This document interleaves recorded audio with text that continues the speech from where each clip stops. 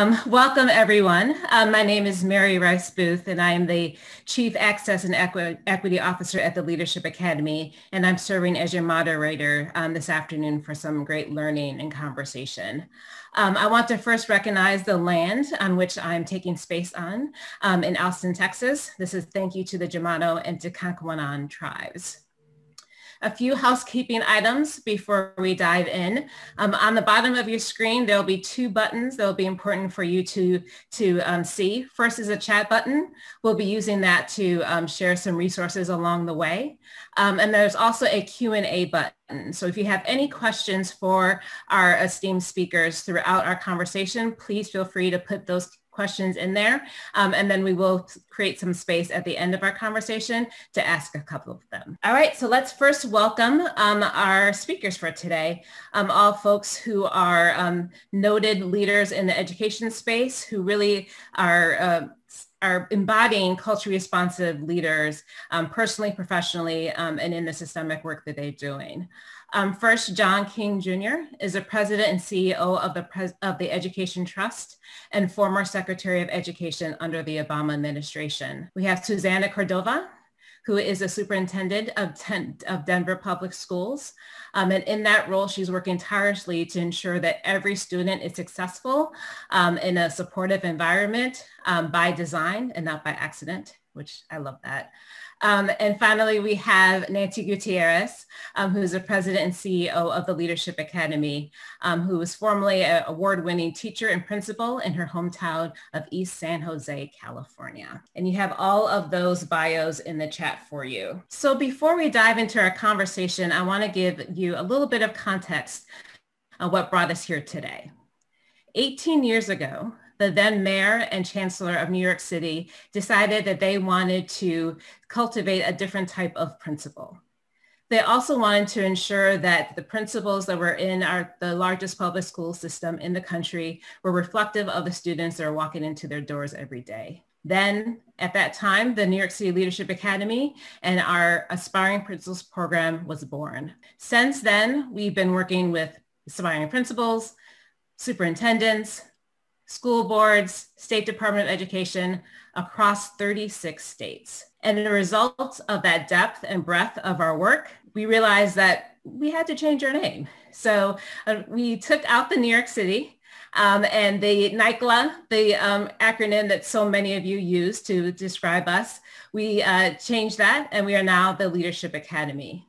And with that rebrand, we also recognize is that we need to really tighten and define our language in our pursuit, as you see from our vision and mission, to building systems that were intentionally built for the students in our public school system, that we had to define that language. And then we also wanted to make sure that the pathway to get to equity was culturally responsive leaders. And so our definition of a culturally responsive leader is someone who recognizes the impact of institutionalized racism on their own lives and the lives of the students and families they work with, and embraces their role in mitigating, disrupting, and dismantling systemic oppression. Now, how do you do that? That's where our leadership actions come about. And we decided that we wanted to make sure that these leadership actions was clear from aspiring principal all the way through to superintendent, and that really helped a leader embody what it meant to be a culturally responsive leader. This is not a silver bullet. This is not a yellow brick road. However, this is a characteristics and qualities that a leader can take on in their journey. So if we break down that definition of culturally responsive leader, that first part about recognizing yourself and who you are, you can lean on the actions leading for equity and access and engaging in personal learning and development. That second part of the definition that is focused in on really wrapping your arms around the students and the families and community in which you serve, you can lean on aligning mission, vision, and core values, and the cultivating community care and engagement. And when you're ready to mitigate and disrupt the inequities that you're seeing in your everyday practice, then we have plenty of actions for you to lean on. You can focus on instruction, facilitating adult learning and development, managing operation and resources, and strategic change and continuous improvement.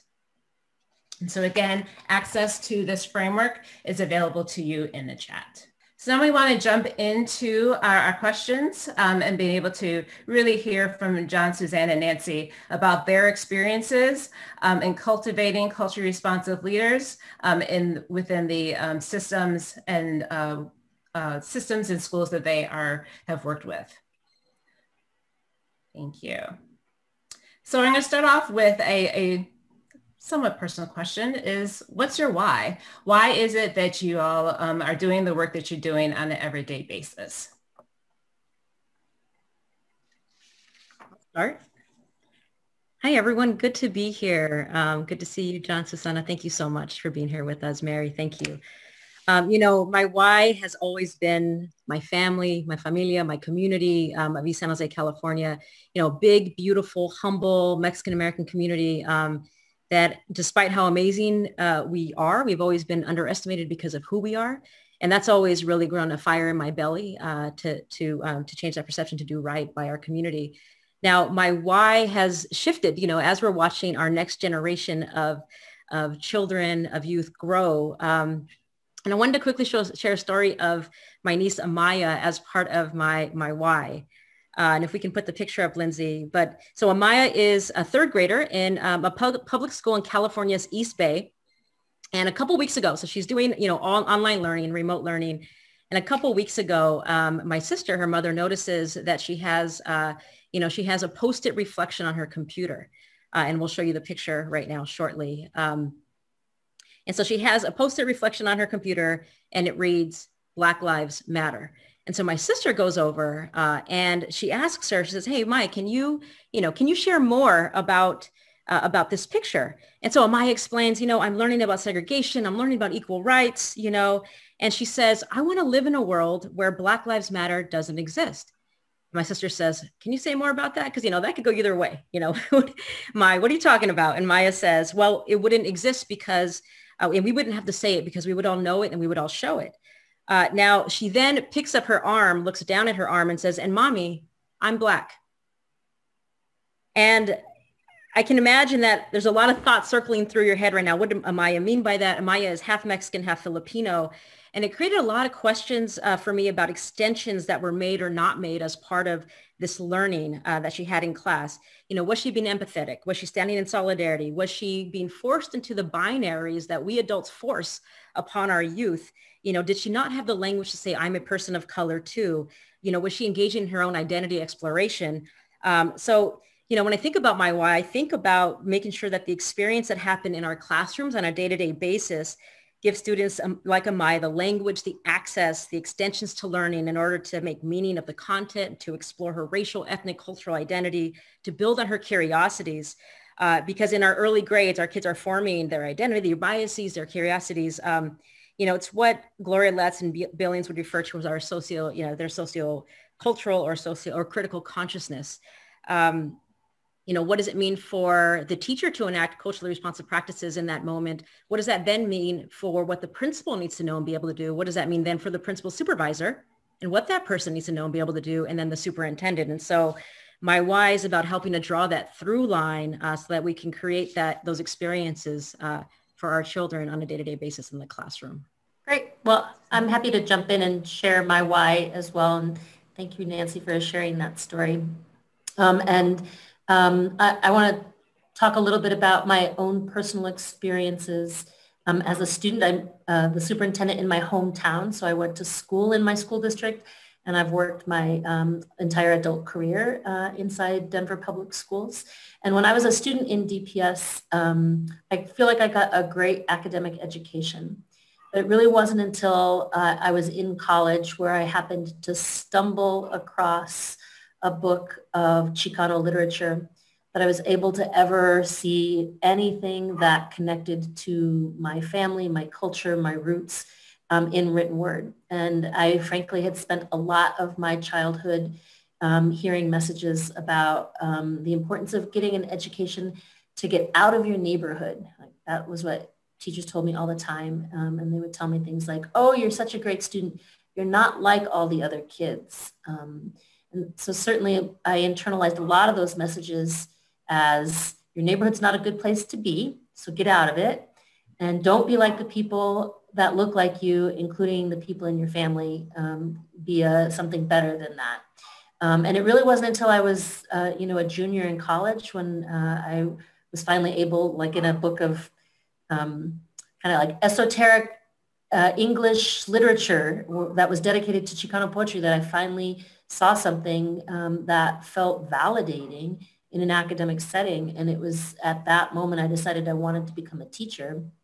And I spent, my career in the classroom and in schools, really working to ensure that kids could see themselves. But what has been so striking to me as a systems leader is how even with all of that effort and energy, even with tremendous work, for example, to make sure that we have language equity in our resources, that materials are available in multiple languages, that we value that it still is in many cases an accident that kids get exposed to seeing themselves in their curriculum. And I'm incredibly proud of our district. We are working very hard to change that. We just recently passed a resolution at our school board that we call the No Justice, No Peace, but it's KNOW, so that if you know justice, you will know peace.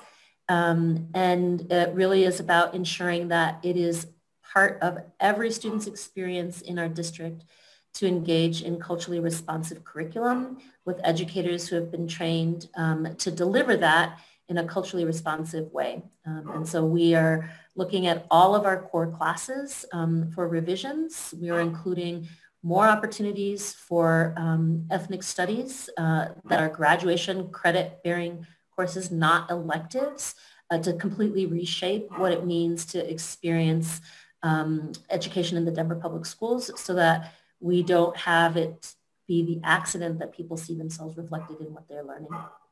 Well, thanks for that question, and honored to be here and be a part of this conversation. I think about this question of the why on sort of two levels. One, the why of sort of why I became a teacher and why I've spent my career in education has really been defined by my own experience in school. Both my parents were New York City public school educators their whole lives. And so I grew up hearing about school. My mom was actually a school counselor in my elementary school. But they couldn't have known the difference that school would make in my life. They both passed away when I was a kid. My mom when I was 8, my dad when I was 12. And in the period in between, it's just my dad and me. My dad was sick with undiagnosed Alzheimer's. So home was this environment that was unstable and inconsistent and a lot of times scary. I didn't know what my father would be like from one night to the next.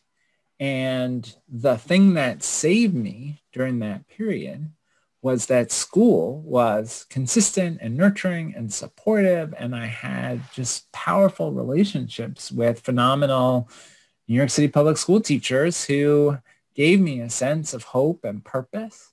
And, my one teacher in 4th, 5th, 6th grade, Mr. Osterweil, I'm still in touch with him.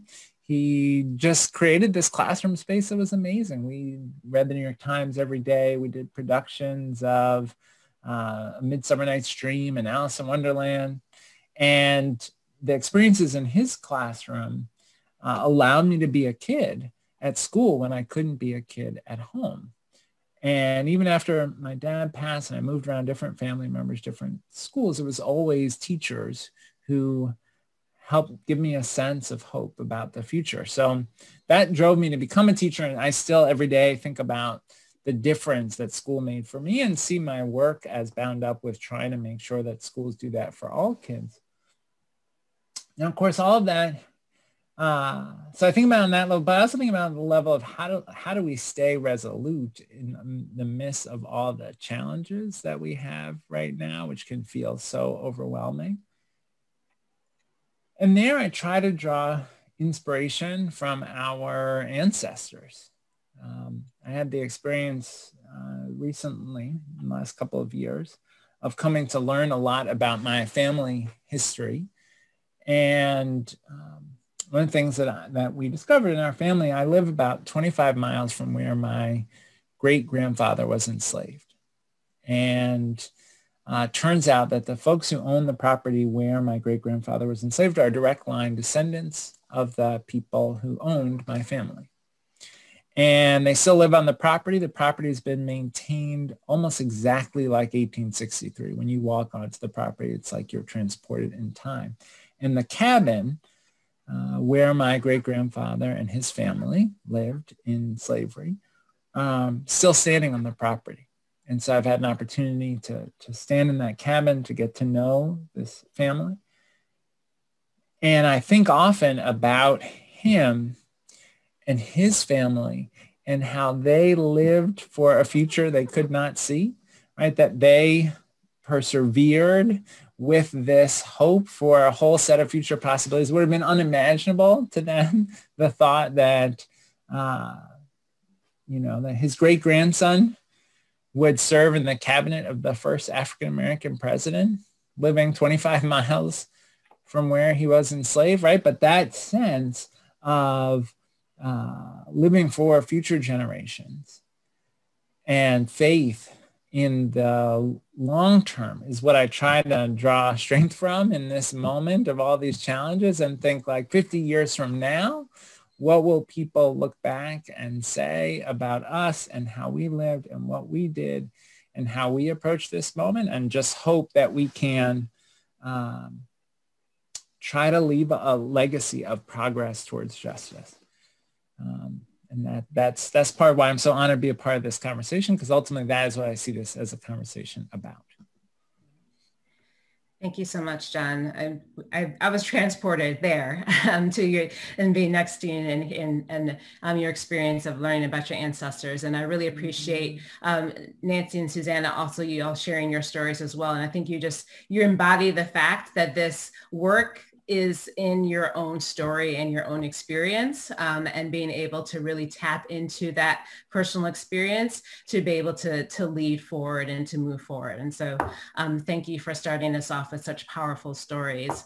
I want to move to our next question. And John, you're leading us there in the fact of our current context, right? So COVID really shined a light on a lot of things that we all already knew, right? But it really shined a light on that. Our racial reckoning that we're in the midst of also shined a light on things that we already knew. So I'm curious to hear, what do you feel like are the persistent injustices and inequities that you're seeing in our school systems that we need to be laser focused in on? I'm gonna ask Susana first if you want to start us off. Yeah, no, thank you. I think it's interesting, especially within the context of the pandemic that we're experiencing around healthcare. It has just become so glaringly clear that the inequities in our school system are, intricately entangled with the inequities that we experience in housing, in healthcare, in economics, and in the widening income gap.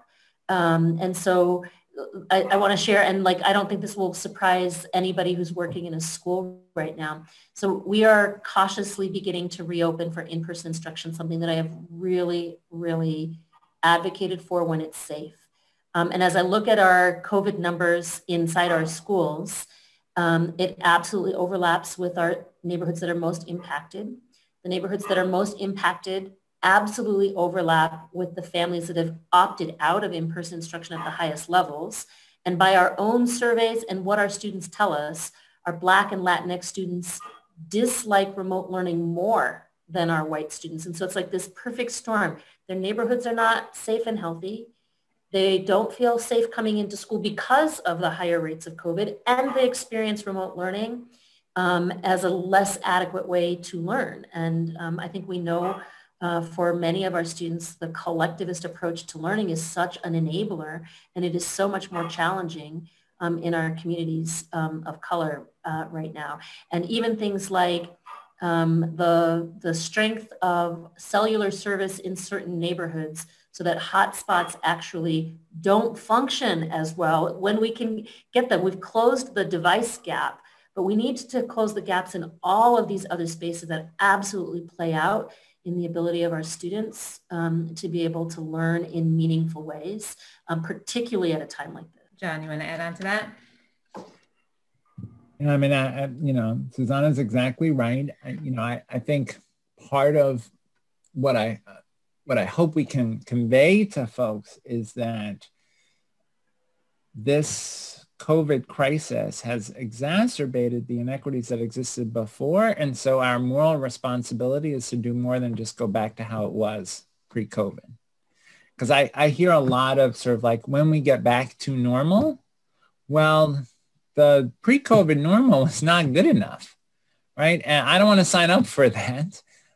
I want us to look at, why is it that low-income students and students of color had less access to quality early childhood education? Why is it that we had huge resource equity gaps where, as we've shown in Ed Trust in our work, you have $2,000 per student difference between what's spent in the districts that serve them, the fewest students of color versus those that serve the most students of color. And, that $2,000 gap in many parts of the country is $3,000, $4,000, $5,000, $6,000, $8,000 difference in what's spent. And that means different level of access to the strongest teachers, different level of access to advanced coursework, different level of access to art and music, different level of access to school counselors. We had 1.6 million kids pre-COVID who went to a school where there was a law enforcement officer and no school counselor. Who wants to go back to that? So, right. So I think that the challenge is, how do we both say COVID has had this awful, disparate impact, and that is on top of these glaring disparities, and how do we then mobilize a kind of a movement to build a future that is substantially more equitable than what came before? Oh, definitely. We don't want to go back to that at all. I agree, right? And moral responsibility, right? I think that's a key phrase for us to hold on to, right? That we're all responsible for that. So I want to really think about the leader, right? So us as the Leadership Academy, that's our primary lever that we pull as a device in order to get to address these inequities and get to the equitable systems that we're talking about.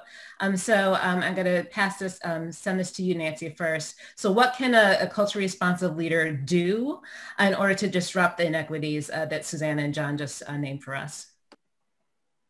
Well, I think there's two parallel paths, right? There's the self and the system that we have to constantly go back, and we can't get stuck in either, right? We get too stuck in self and doing the inner work that we never get to application. And sometimes we get too stuck in the system that we never hold up the mirror to ourselves, right? So we have to stay kind of on those parallel paths. And we had shared our culturally responsive leadership actions at the very beginning. I'd love for those to be put into the chat again, because what you'll notice that regardless of the level of leader, if you're looking at the aspiring principal, if you're looking at the principal soup, if you're looking at the superintendent, the very first action is around what it means to lead for equity and access.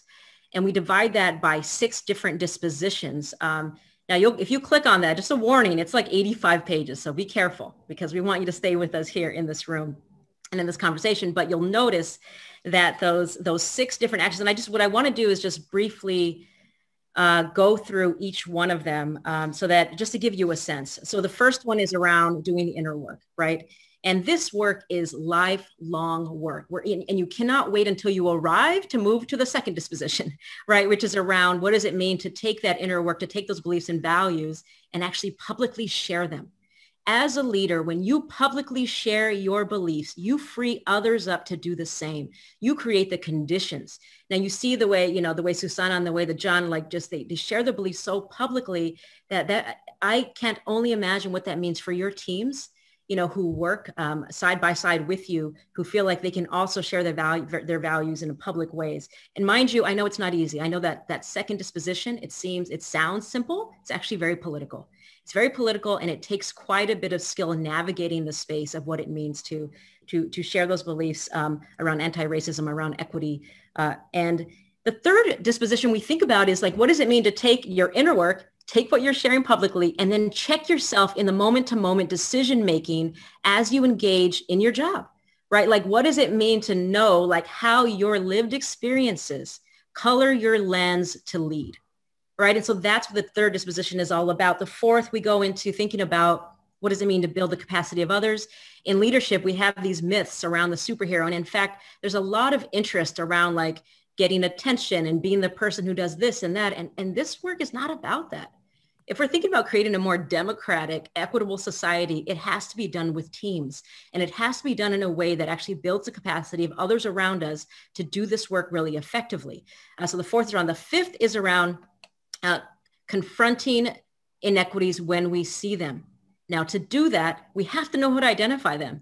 So if we haven't sharpened our lens, how do we know what they actually are in order to confront them and name them? Now, I want to be really clear here, which is that, I grew up in the hood, so I'm just going to be real clear about the word confrontation, confront. Confront does not mean confrontation. Confront means that you are naming, you are asking good questions, you are bringing to surface harmful inequities that may not otherwise be named.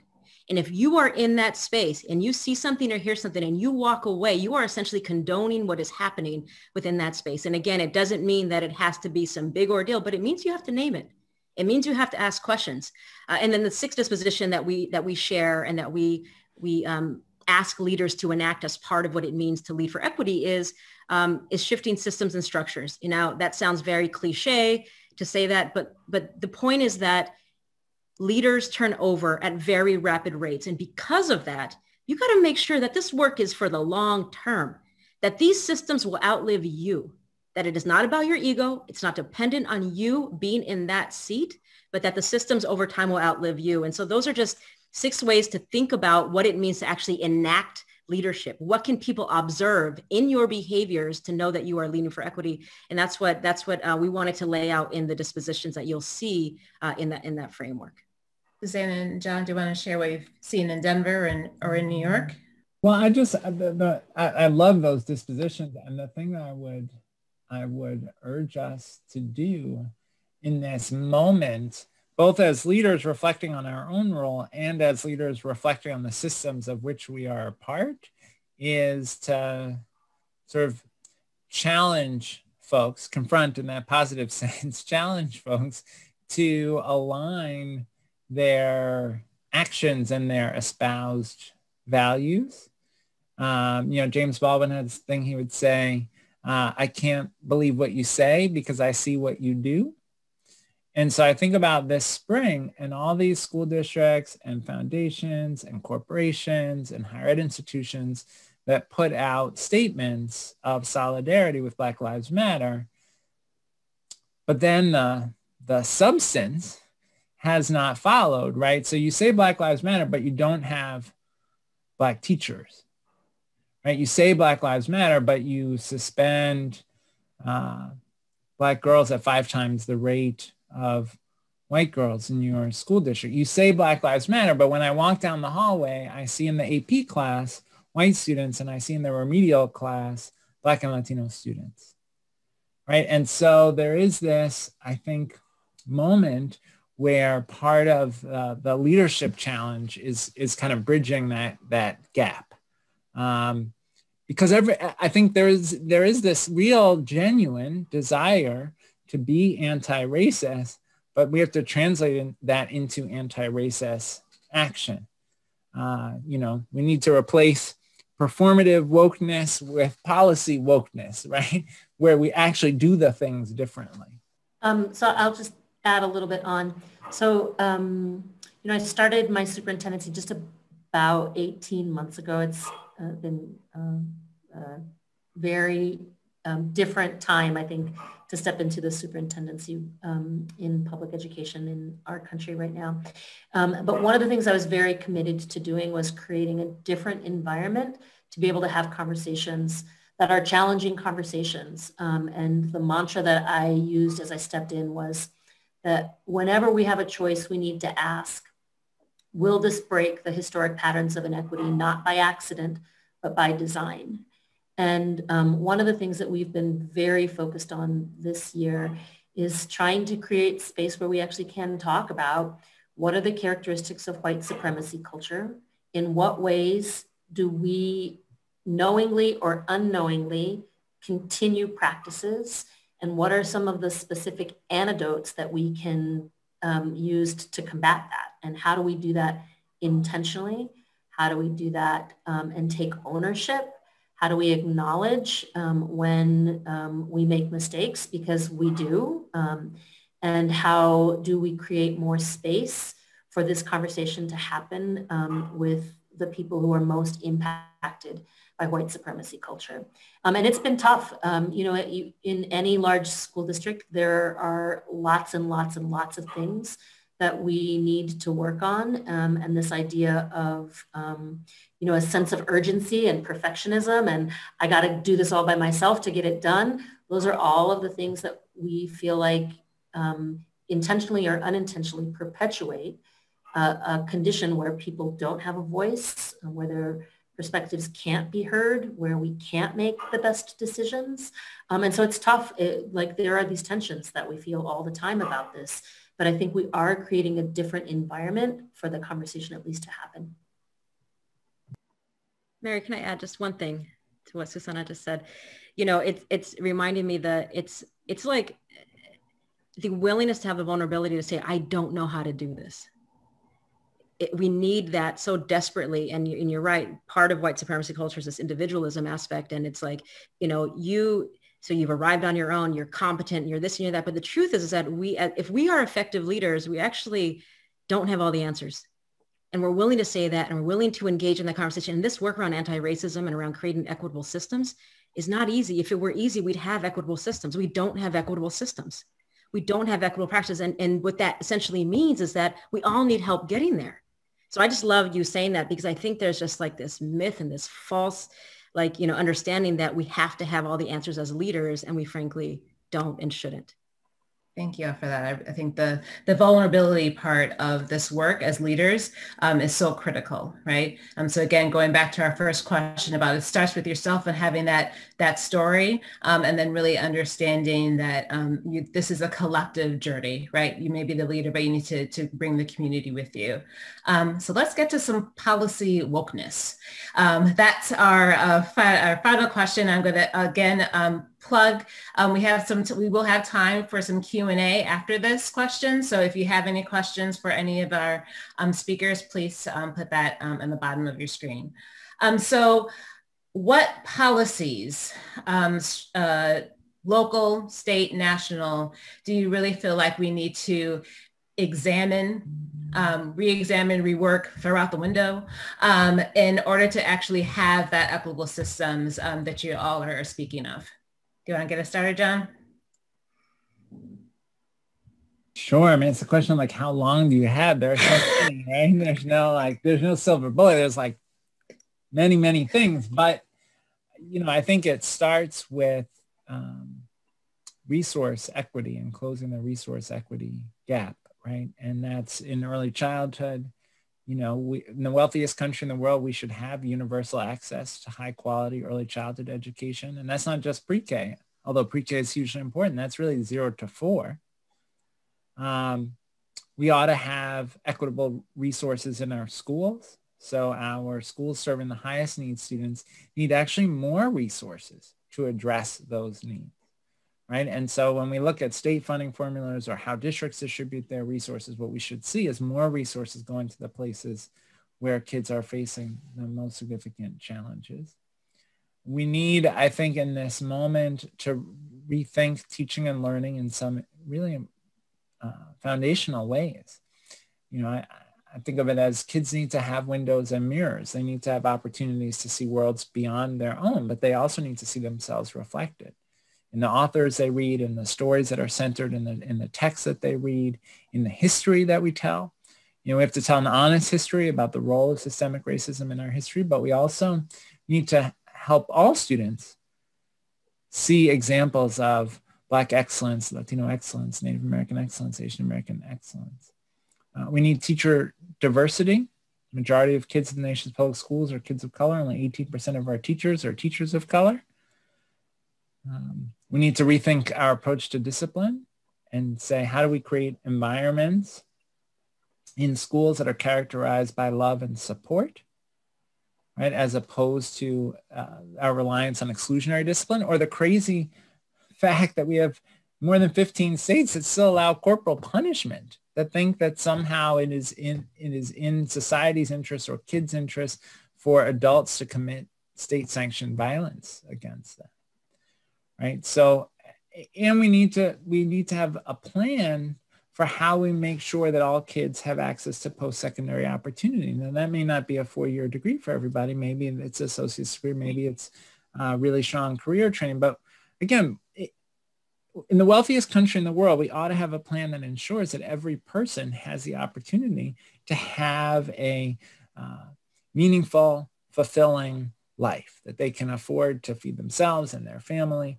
And I guess I would say fundamentally, we need to transform how we think about our society from like what's in it for me kind of frame to, what's best for us as a community, and how do we invest in every kid the way we would invest in our own. And that's a cultural transformation, not just a policy transformation. I think John really captured so much of what we need to look at. The one thing that I will share is I am having sort of an internal extended argument with myself around the role of testing in our current environment. And certainly one of the things I think is really important to name is I think it's critically important that we continue to hold out high expectations for our students as we are thinking about the role of being an educator. And, as a first generation college graduate, first in my family to graduate from college, I definitely know that absent the support I got in school, there's no way I would be sitting where I am today, and how critically important it is that we do hold out high expectations for our students, because not like my parents didn't love me, they just didn't have experience to be able to do that. So I think it's critically important. And I think at the same time, it's really important that we rethink the role that testing has played in our schools and in our communities. And that we need to do that in some way where it's like, how do we, continue to focus on the upsides and minimize the downsides that we currently have in our either or environment. It's not at all that I don't think there's a role, but I am finding myself asking more questions about what that role is, how we use that information, what we do with it. And particularly during this pandemic, I think it's critically important that we're focusing on what we're doing at the local level, most importantly. Thank you for that, Susana and John. I want to transition to our questions that we have coming in from folks. And I saw a couple of questions around really supporting leaders and districts that are predominantly white. And so how do you start having that conversation? I actually was just with a group of principal supervisors this morning, and really recognizing that this work about culture responsive practice isn't just about Black and Brown kids, right? And Black and Brown, it's for everyone. And the importance of that we all, diversity supports in everyone. So how do you start having and engaging a conversation with a district that is predominantly white? They may not see or fully embodying the need to step into this conversation. I'll jump in just to say that I think first of all, I think everyone's entry point is going to be different based on context, based on the experience of, it's back to this debate around beliefs or practices. Where do we enter the conversation? And in some cases we have to engage and show practices that are working, that can bring people to a level of understanding. A lot of the fear is around not understanding what this actually means. We use all this language, anti-racist, equity, white supremacy culture. And a lot of it is because it's so convoluted, so rhetoric based that people don't actually, it's not tangible enough for people to understand what it means within their context. And so, I do think though that whether you enter through the space of beliefs or the space of practices, if you don't hit beliefs, it will not be sustainable for that individual or for the system itself. And so I will offer that it's a continuum, and you have to start where you start, but you cannot ignore the fact that we have to really hold up the mirror and look at our own beliefs and what brings us into those spaces. Can I maybe make a sort of provocative observation that Charlottesville was a SEL failure for white kids, right? That when you see the young white folks marching across that campus, torches in hand, chanting racist slogans, that is a failure. We have to do something different so that we don't have that result. And I worry that the SEL conversation sometimes gets framed as being about like fixing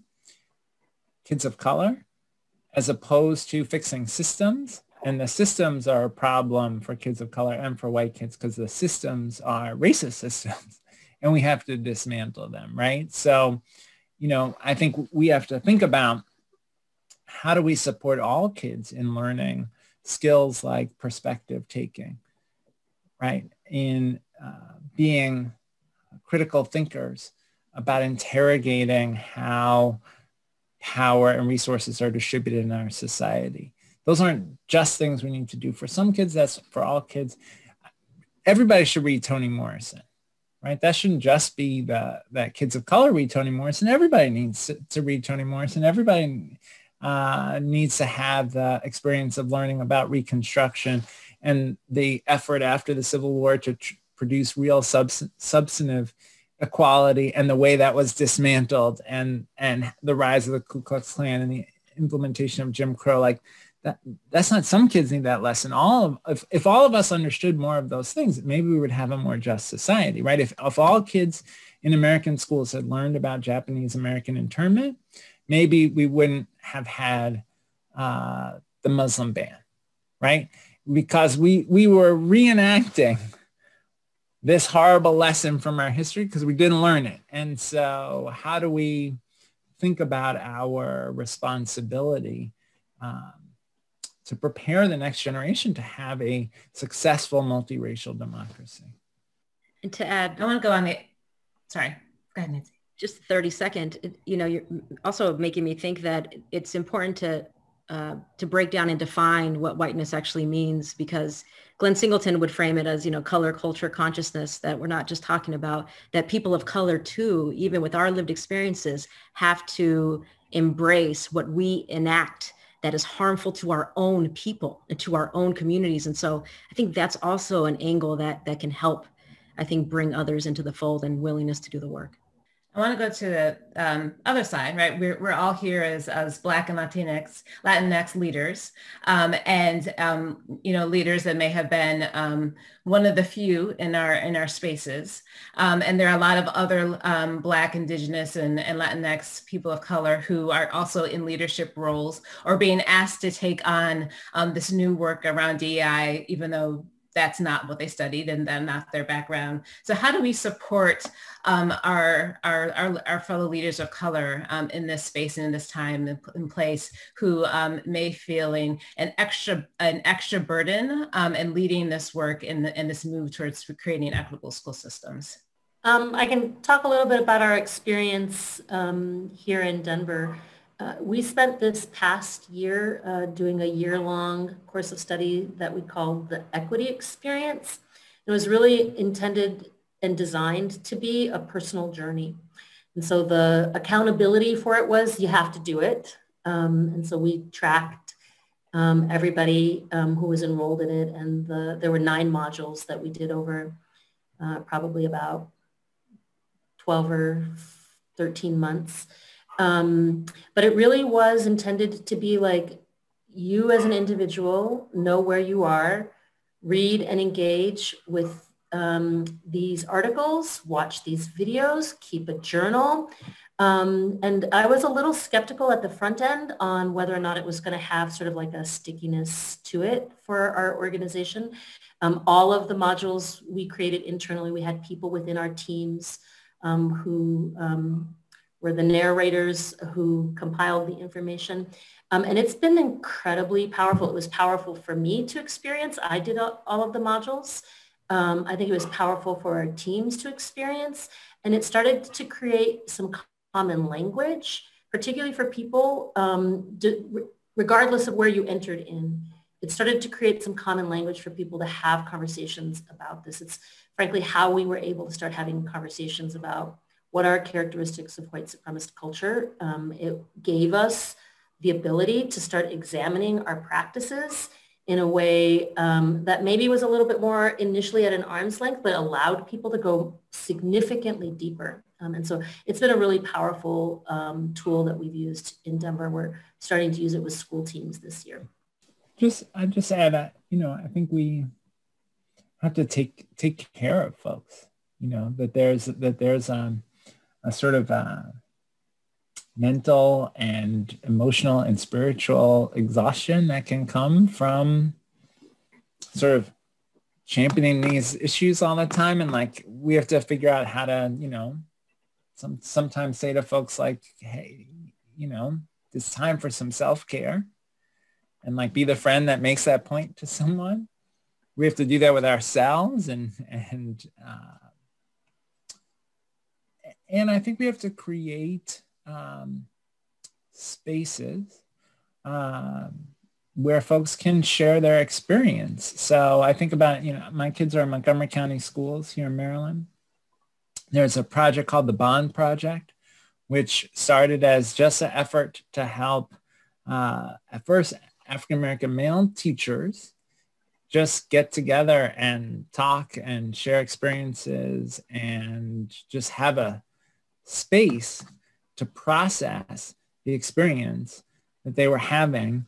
Only 2% of our teachers as a country are African-American men. So there's a need for those kinds of spaces. And creating that, I think, is a leadership service to try to help people navigate this moment. Thank you. So we are going to move in our space of wrapping up. I'm going to actually turn it to Nancy to tell us, where do we need to go from here? It's a big question.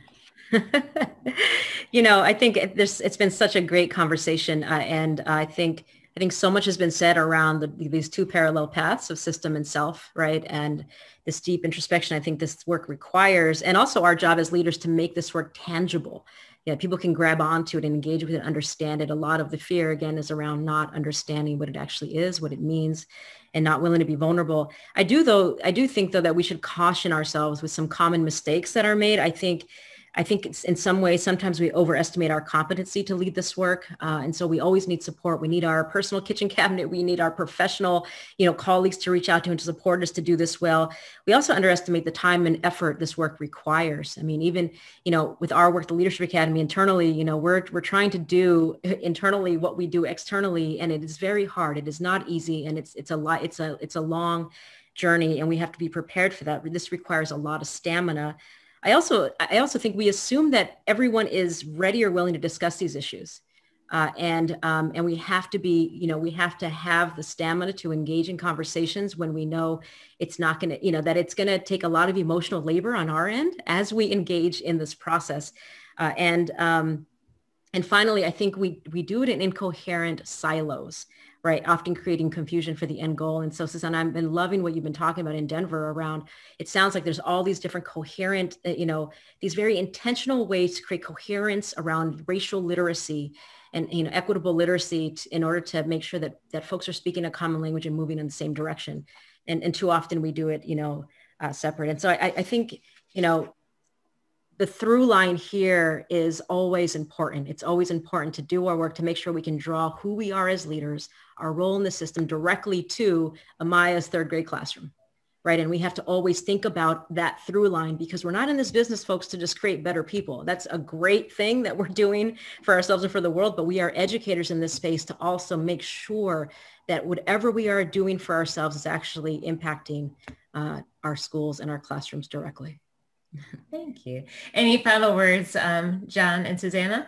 Well, I want two quick things. One is so grateful to Susana for her leadership in Denver. And, Susana and I are part of this community of superintendents that get together periodically. And I just so admire the incredible leadership. And in the absence of federal leadership, it's been local leaders who've had to step up to grapple with these huge challenges. And so I just want to appreciate Susana. And then I want to appreciate all the folks who are on this call, because folks are saving lives every day in the relationships they have with students, in the work that they're doing to ensure students have access to opportunity. So just so incredibly grateful for how educators are stepping into the breach in this really challenging moment for our health and well-being as a society and the health and well-being of our democracy. I think I would say I've been looking at some of the comments in the chat, and there's a really robust conversation going on there. I feel like I want to go to that session as well as this session while I look at the comments going back and forth in the chat. And one of the things that I would share, and Nancy, thank you for your kind words. You know, we have over time been both kind of all over the place and more getting greater coherence. And so I would definitely say you have to be where you are, and you have to continue to push and move forward in this work. I would also say, just as a comment on some of what's in the chat, it really does take all of us. And you happen to have leaders of color who are speaking here, but I know in our district, we wouldn't be where we are if white leaders weren't stepping up in the exact same way. Or in similar ways, willing to name and confront their own biases, their own examples of white privilege. And to get to that point, you really do have to create a space, and it doesn't happen overnight, where people can openly and honestly have these conversations. It has been an evolution for sure. But we talk all the time about, like, it's a journey, it's not a destination. And we are all traveling this journey together, and how important it is for us to stay focused on that. So much. John, you have provided us so many great quotes and words to live by during our time together. Susana, I think everybody wants your equity excellence modules and wants to hear more about them. And Nancy, thank you so much for providing us some concrete strategies and tools as well for leaders. So I really appreciate the time that you took in bringing us together. And thank you for everybody that's also having conversations in the chat as well. Before we let you go, we want to be able to give you a glimpse into how culture responsive leadership has looked beyond Denver and into the districts that we have worked closely with in the past couple of years. So we're going to show you a quick clip into a documentary that we pulled together that highlights our work in Des Moines Public Schools and Lexington County 1 District, which is in South Carolina. And just as we're setting that up, just note that this documentary by Visionaries is on, local stations throughout the fall. And so this is a 2-minute trailer that we'd love for you to watch with us. And the full documentary is about 30 minutes. There are children in the most challenged communities in the world who can become Albert Einstein, given the opportunity. Every single person in this building is an educator. Every single person in this building is a trusted adult. Every single person in this building is a member of the team. This is the story of the Leadership Academy, a nonprofit organization founded in New York City that has emerged as a national model for teaching and inspiring leadership at every level of the school system. Today's students, today's population, we are shifting as a country demographically, and we have to think about what leadership means in today's context versus the way in which we experience schooling. We're not preparing leaders for the schools of yesterday. We're preparing leaders for the schools of tomorrow, and there will always be a tomorrow. Based on your local listings, the full documentary is available on PBS. So again, I want to thank everyone for your time today. Again, thank you, Susana. Thank you, John. Thank you, Nancy, for all of your amazing words with us today. I really appreciate you taking the time and to thank you, everyone that they had the chance to come on this webinar this afternoon. We appreciate you taking your time and we are with you as you are all striving to become culture responsive leaders in the district and organizations that you are working with. And be well. Thanks so much. Thank you all.